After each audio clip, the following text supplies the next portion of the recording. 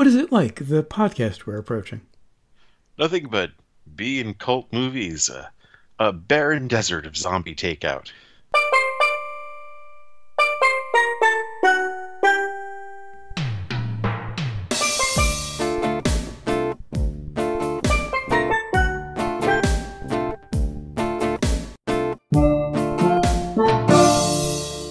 Hello, and welcome to episode 438 of Zombie Takeout. Zombie takeout. The B-movie and cult movie show. I'm John. And hello, I'm Scotto. And before we get to this week's movie, we've got some listeners submitted from Bodo. This is on Twitter. He said, First saw this movie at the drive-in with a little-known movie that played before it called Star Wars. Neither one holds up very well. And then little, emoji with its tongue sticking out. That when I copied it into my notes, it literally says zany face. Starcrash, one brain. And of course, that brings us to this week's movie, which is from 1978, Starcrash. This is our Christopher Plummer tribute. Sorry. And of course, we may split on this one. I mean, I'm not saying it's good, but it was fun. But of course, that brings us to the impromptu plot summary, sponsored by Bad Acting. Sometimes it's really good. Also brought to you by Pew Pew Pew. Try adding that in multicolored Starscape to your next disco. A multicolored Starscape. Yes, a multicolored Starscape. All right, so we have a couple of space outlaws on the run. They stole something, I think. I don't know what they did. They were just general smuggler types. Yeah, they were as vague as possible with the details. They were smuggler types, wanted by the cops. Oh, the generic, I guess I can't think of a way, genericism, I guess is the word, in this movie is ridiculous. Yeah. I have a direct quote later. So they're on the run from the cops. They unfortunately get caught. Well, actually, no. They ditch the cops, but then they do a good act.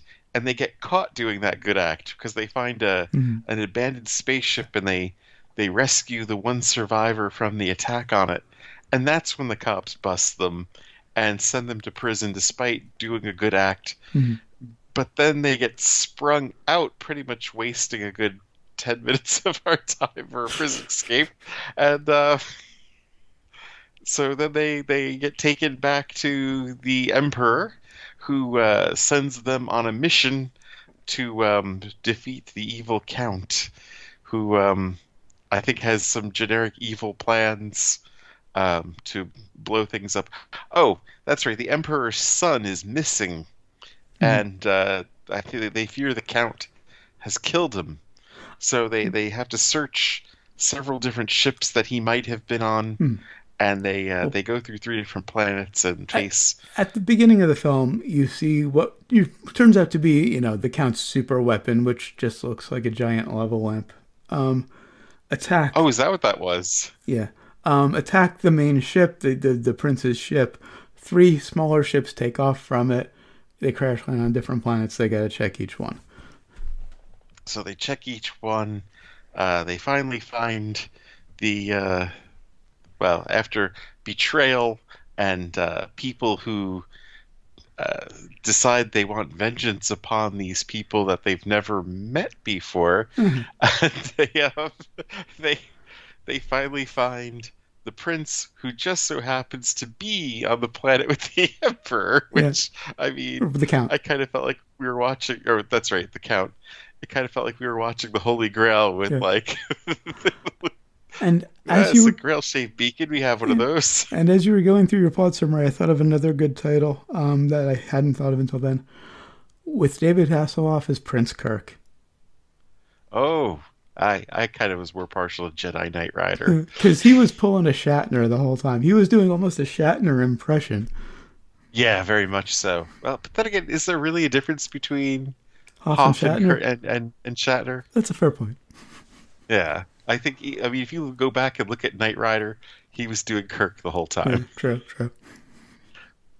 And so, let's see. We have the one pirate, of course, happens to be a generic no frills Jedi or Hmm. off-brand Jedi Right. who he keeps pulling out off-brand Jedi powers, Hmm. including the laser sword, and he gets hit in the arm, and of course that kills him. And they the Hoff And the other are smuggler. and the other smuggler escape the planet by help of the Emperor, and the Emperor launches an attack The without Emperor is any played by main Christopher. characters. Sorry, the Emperor is played by Christopher Plummer. By the way, we need to point that out. That is true. I That hadn't is said true. that. Rest in peace. And so, of course, we have this attack that Hmm. is another pretty solid waste of time filler Just of just imagine, people firing lasers around. just imagine two kids smashing a bunch of models together with making pew pew sounds. Right? Yeah, pretty much. And then, so that attack fails, and of course, they brings us to the lowest point, and it's very obvious as everything else in the movie is described by an actor. We've lost. It's over. We failed. But all is not lost because, well, they can send a ship pretty quickly over and ram it into the Count's Hmm. ship, Well, it's not and just a hilarity ship; ensues. it's a flying city that they ram into the Mm. Count's ship. That was So a flying city. Huh? Oh, yeah, you're right. That yeah, was. I just thought it was a big ship. they refer to it as a city Hmm. that they're going to, fly into the Count's ship. It's insane. But yeah, the hilarity Yeah, yeah. ensues. Just gonna start off with my trivia. In an interview with Variety, director Luigi Cozzi described Starcrash as science fantasy as opposed to science fiction. Cozzi also stated that although people assume Starcrash was an attempt to capitalize on the popularity of Star Wars, the design of the picture and its script were developed prior to the release of Star Wars.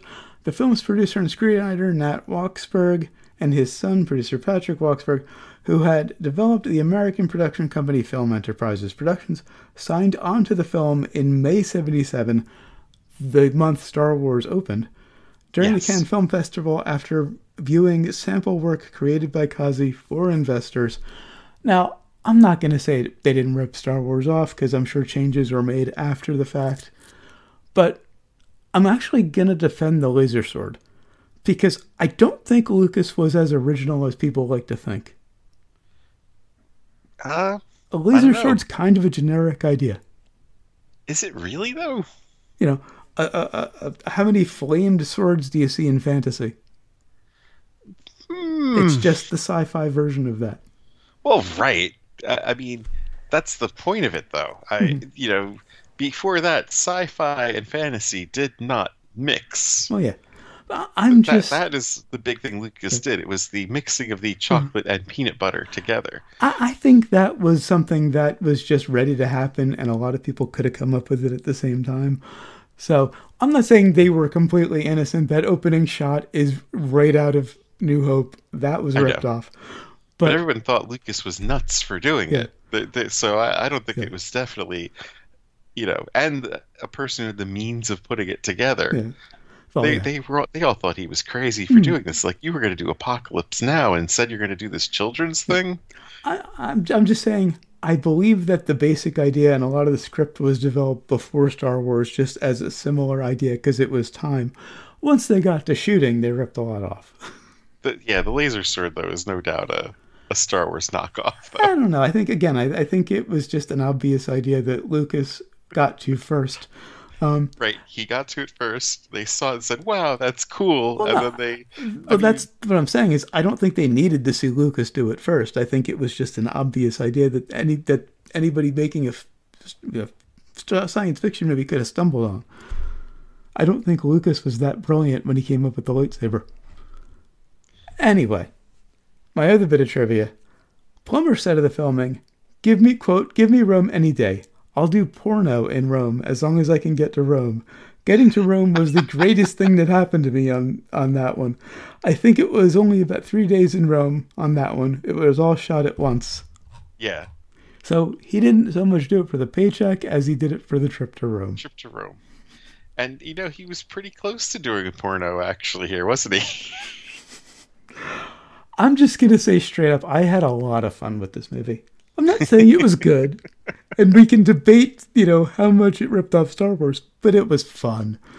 I think it's insane to say that this wasn't just a Star Wars knockoff. It's delusional to say this wasn't just. I mean, come on. The name of the film is Starcrash. Yeah, It's but everything about this is just off-brand Star Wars. but it was so much fun. The beginning is such an obvious model. Yeah, The camera pans under this long ship. That was definitely ripped off from New Hope.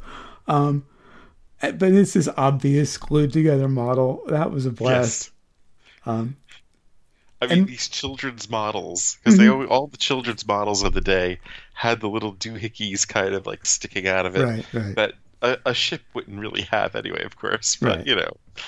And then there's this classic old school credit sequence. We haven't seen one of those in a while, though it ended weirdly abruptly. And then we get a police robot with a southern accent. one of my favorite parts of the movie, really. Mhm. I mean, taking the other popular movie of '77, Mhm. Smokey and the Bandit, Right. One of my suggested titles was Robo Smokey.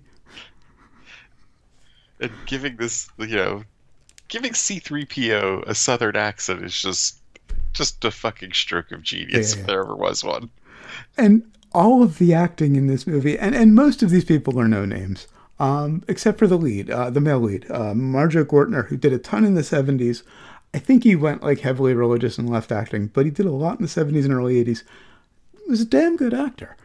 But, I thought his work with Lucille Ball in the mirror scene, but, um, but, um, but did he all, become lead singer of REO Speedwagon by chance? all of the acting in this was just brilliantly ham-fisted. I like the cast in this as flat as their acting could be. Mhm. There isn't much. I mean, it's like it's like last week's. What could Yeah, you do with that right. script?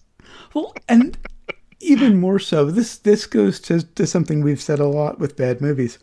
They had fun, so we had fun. Yeah. Everybody in this movie knew it was shit. Most of them had probably had the same motivation as Plummer. It was a trip to Rome. So they just had fun with the shit they were given.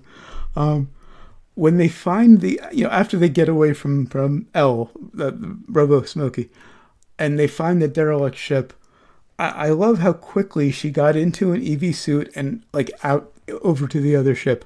Like within seconds, she goes from like a swimsuit that she wears for most of the movie and gets into this EV suit and is like halfway across space to the other ship. And wasn't L named M when he first was introduced? That was very confusing. I did not catch that.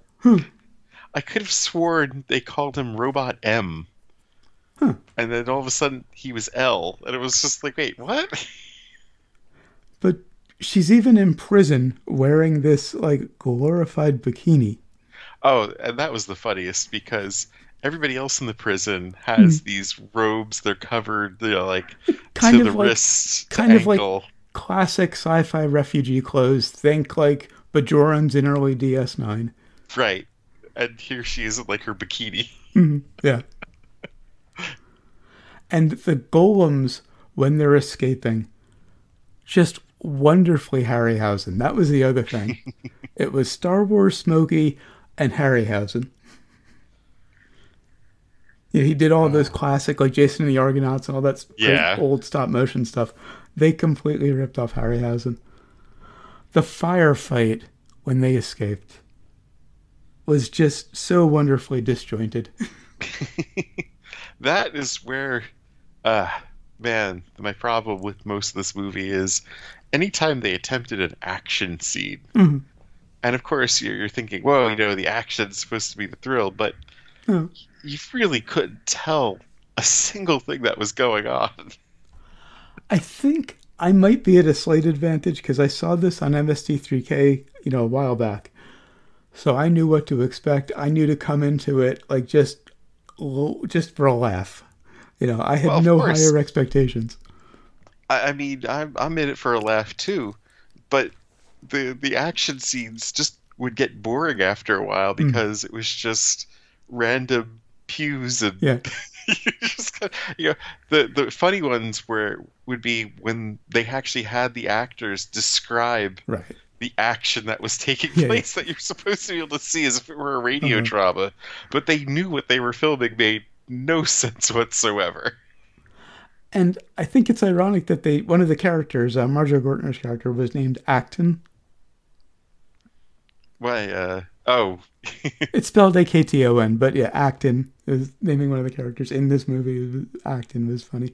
Speaking of the acting, Plummer comes in with this incredibly, understated, pitch perfect performance because he's Plummer, yes. and it's just this really funny contrast. Oh, although my favorite part for Plummer is at the end where Hoff sees him and he's like, "Father," and he responds by nodding, like, "Yes, I am your father." That had me Yeah. that had me almost fall out of my chair. But like 20 minutes in, I have a note. I'm already in love with this movie. And this is a little bit of a twist on a lot of movies we've covered because we've done a lot of, hero's journey nonsense. And there's always the father quest. This was the Right. son quest. True. Loved the explosive hyperspace effect. They go to hyperspace, of course, yes, borrowed from Star Wars.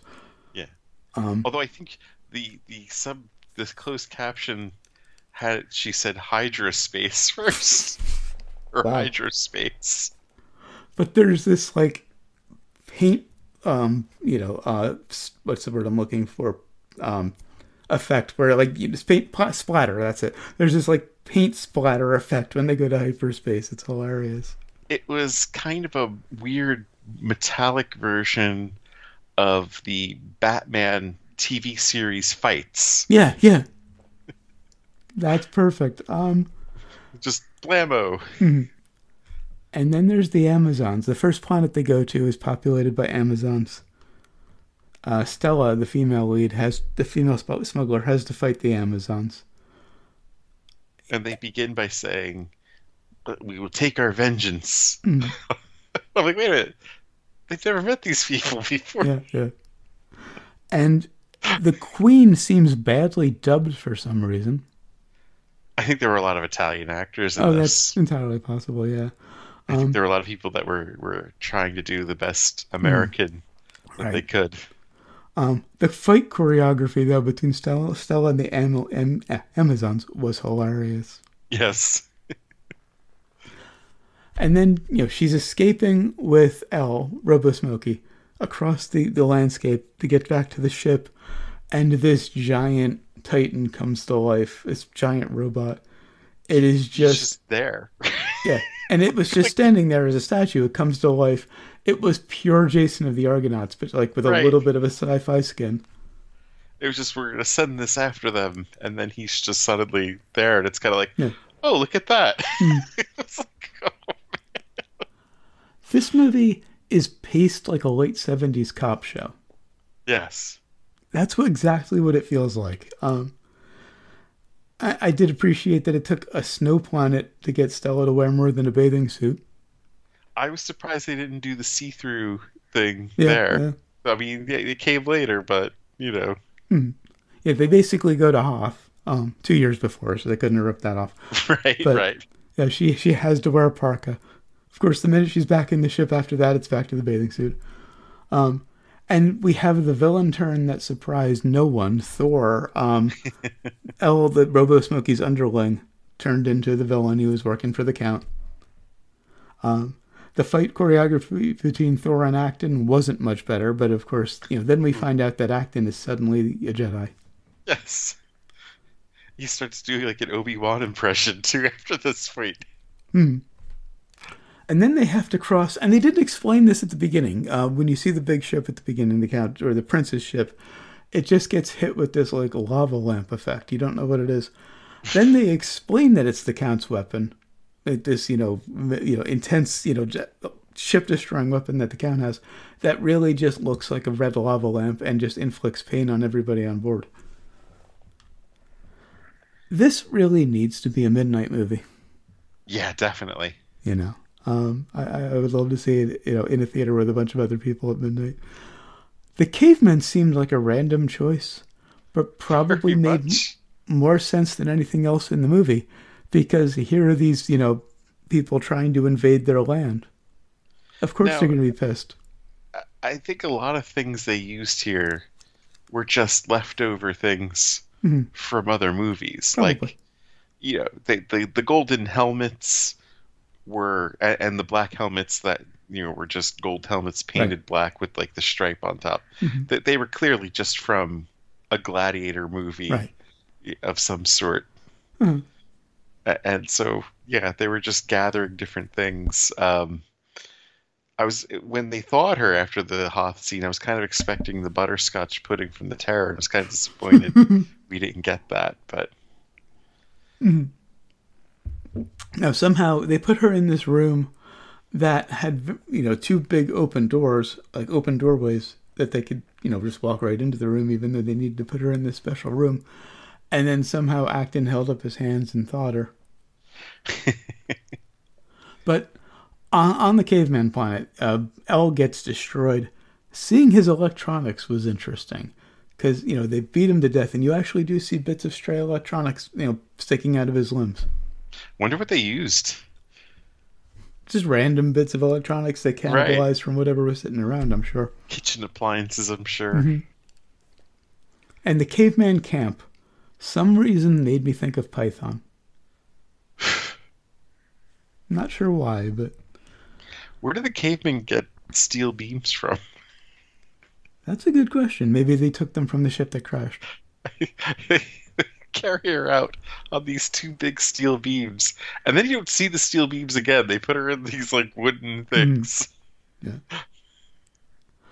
And when they get to the planet where it all goes down, where the prince is, she talks about pre-programmed computers, or how, they were powering everything. I couldn't help thinking of programmable virtual reality. I was thinking of Breed too. Was there a Commodore that was pre-programmed too? I forget which one. Right. Before the 64. Yeah, it's not really that big of a deal. It's like programmable virtual reality. Yeah. I didn't notice, surprisingly, all of the guy liner on Hoff and Gortner until they confronted the Count. And to describe the Count, if you've ever played Katamari Damacy, think of the King of the Universe mixed with the old school master, like, 70s, 80s master from Doctor Who. Or if you don't know Katamari Damacy, just take that master, the Baker era, and just make him super flamboyant.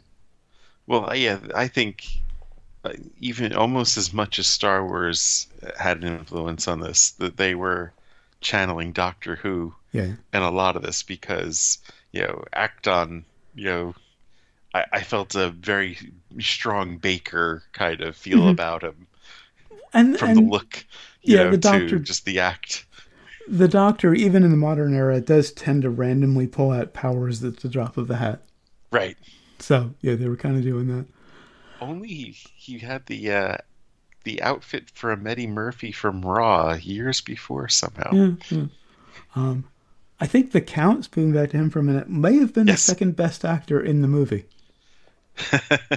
He wasn't bad. Not saying a whole lot. He was very arch. He was kind. He was a bit Combs, but he was, he could act. Though he did really like his evil laughs. He leaned heavily into those.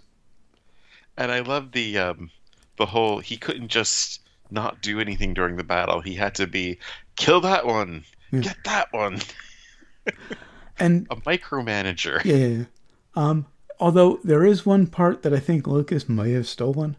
We have, Acton with the laser sword going against these two basically very gangly robots, the golems. It was very, lightsaber versus battle droid. Speaking of swordplay, Hoff looked good with the sword. Yes. He knew how to swing a sword. I was very surprised by that. He must have. Do you think Hoff actually studied acting? Like took stage combat classes or something? Oh, he probably did. Yeah. Okay. Yeah, I wouldn't be surprised at all. Because I mean, it was straight out of like a stage combat class, but he did it well. You know, he's a guy who really wanted to be a star and That's was true. going to do whatever it took. Yeah. He probably did study. So yeah, he learned his stage combat. The shot from behind the Emperor on his ship when they're looking at the big view screen, very Trip to the Moon. Oh yeah, that whole scene with them up on the deck. Just I don't understand any of that. Why that had to be that way. Yeah. What the effect was they were going for. They just had this shot that looked a lot like a trip to the moon. It looked cool. They liked it. When Acton does die because he got shot in the shoulder, Yes. Stella says, "I don't understand. You never die." I mean, he hadn't died until then, but Right. Of course. the disappearing act or effect was interesting too, because it goes very 80s for a second. Instead of just the disappearance like Obi-Wan, he has to have some color and some... I just wish I had a laser that could stop time for 3 minutes. That was the most egregious, plot armor. Oh, yes. They polish off, the Count's forces on the planet. And the whole thing is that the planet's going to explode. They've lured the Emperor there. They're going to kill everybody. And of course, there's a nice Scott Evil moment in there where, they're all surrounding 3 people. Mm-hmm. And they could just kill them all right there and go. But instead they have 2 people guarding 3. Yeah. But, of course, the Emperor shows up. He's going to extract everybody and get everybody to safety. But they say, the planet's about to explode. And he just says he has this time-stopping ray that'll stop time for 3 minutes so they can get away. And they just barely made it. Of course. Like, I don't think they were really far enough away when it blew. No. And then I just have another note about Plummer's performance, because it really was the cherry on the top of this thing. The one part that did make the space battles interesting, at least towards the end, I don't know if it was just me, but did it seem like they were using some sex toys there? Probably were. And I loved the soft 70s flute music behind this epic battle. I mean, the pew pew pew, but the little golden bullet and but there's almost like 70s love theme music behind this big battle. Like I loved it. And here's the quote I have. The generic quote. "Put in use our mightiest weapon, the Doom Machine. Send it off toward the Emperor's capital world and destroy the Emperor's imperial planet." They couldn't have bothered to name the planets or the world. Right. And they just called the weapon the Doom Machine. And he gives that speech, "We've lost, it's over," with 10 minutes left, so of course it wasn't over. Right. At 1:19:55, Plummer says the name of the film as part of this batshit plan to ram a floating city into the Count's ship. Robo Smokey is back because the Emperor's people were able to save him. And then we get some music that's dangerously close to TOS. Surprised they didn't rip more off from TOS. You would think. Other than a little bit of music. It was almost forgotten at that point, but that's true. And then the evacuation scene from the Count's ship gave me Spaceballs feels. Oh, yes. I think Mel Brooks used a lot of this movie. Oh, yeah. For Spaceballs. Uh-huh. And I just loved the Count standing there yelling at people and yelling at an empty room as his ship blows up around him. Right. What was that he even yelled anyway? I don't remember exactly, but yeah, I think I don't have nonsense. Yeah, I think I don't have it written down because it didn't make any sense. And then they all get on the ship at the end, and it's all everybody's safe, and I can't think of her name. The female lead. Stella? Stella. Thank you. Stella and the prince start flirting with each other, and Elle is just standing in there as a third wheel for like 5 seconds, reacting very emphatically. Yeah. Oh. Very, very awkwardly. That was hilarious. And then we get Plummer's ending monologue, which is just perfect. I mean, he's phoning it in, but Plummer phoning it in is still pretty damn brilliant. I mean, he only had, like, what, 5 scenes in the whole movie, if you think about it? He really... Yeah. Only 3 where he really acted. Yeah. Like, so this was a really nice paycheck trip to Rome. Right. But he just lays it on so thick in this closing monologue about how, there will always be hope and all of this. A new hope, if you will. Yeah. And then the closing credits. Okay, this movie felt so like late 70s, early 80s TV that I half expected to see bloopers during the credits. I was disappointed that there were no bloopers. That would have bought this some. Yeah. On to sequels and remakes. Same note as last week. No, because it's perfect as it is. I mean, unless it's like John Waters doing it or something. Yeah, okay. Yeah. If Neil Breen wants to remake this. Obvious. Yeah. If Waters or Breen wants to remake this, okay. On to Brains. On to Brains. I fucking loved it. I went 5 again. I enjoyed it, but there's so many scenes that just kind of bore the hell out of you. There are also a lot of funny scenes in it, though, so I'm giving it a 3. All right, and what have we learned? Those outfits, those leather outfits, should have been burned at the completion of this film. There were so many people just wearing nothing but leather, and it was like, or pleather, that they just had to have been so chafed. Yeah. Well, I'm sure there was plenty of Vaseline on the set with all those sex toys. You gotta hope. You gotta hope. And I learned that train wrecks can happen in space.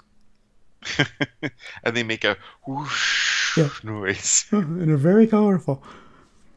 And that's it for Starcrash until 2 weeks from now. We're off next week for my birthday. Speaking of which, my birthday's a week from the day you're first hearing this, Thursday. And I'm going to be posting tomorrow, Thursday, on our social media, my birthday recommendation list. It's a list I put together every year, an update every year, of various media that I really like and that I want to share with people. I just love, curating media and sharing it, turning people on to good stuff. So I put that out every year, kind of as the ask is, for my birthday, just, find something on the list that looks interesting and check it out. So that'll be going up tomorrow. And in 2 weeks, we'll be reviewing Krull, kicking off a fantasy quadrilogy. I almost had to tap out of that one because I looked it up on IMDb, and there's this, only photos are the model makers creating this big spider. I read through the summary. It's only in one scene. I watched the scene. It's actually not that bad. So I will be in on this one. I don't think we were going to have a legitimately good movie until maybe May. What, you don't think Cats or Satisfaction? Or... Oh, we didn't announce that yet, did we? No, we haven't. Cat is literally out of the bag now. Our April Fool's Day episode this year, we're pranking ourselves again. It's going to be Cats. We had to review it at some point. Why not do it for an April Fool's Day episode? And we haven't pulled anything like a lie or anything in so long. So yes, we are truly going to do it. Yeah, we're actually reviewing Cats this year. As you can hear the resignation in my voice. And mine. That's the fact. And so then, of course, always remember, never forget, wherever you go in life, there you are. There you are. Hello, and welcome to episode 343. Sorry. What are you doing? I caught myself that time. I'll take the whole thing again.